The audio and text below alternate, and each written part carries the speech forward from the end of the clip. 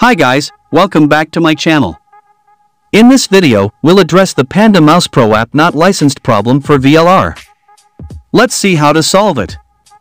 Before we dive in, make sure to subscribe to my channel without forgetting.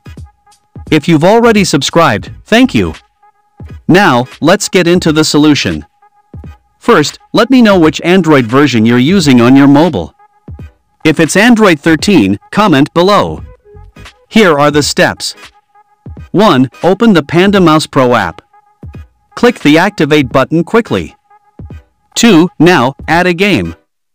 Close the app, reopen it, and quickly click the Add Game option. Add the game, then close and reopen the app.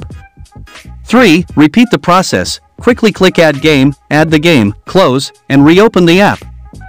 Fast-click the game logo in Panda Mouse Pro. Next, open the game to change control settings. Play, enjoy, and that's it for today.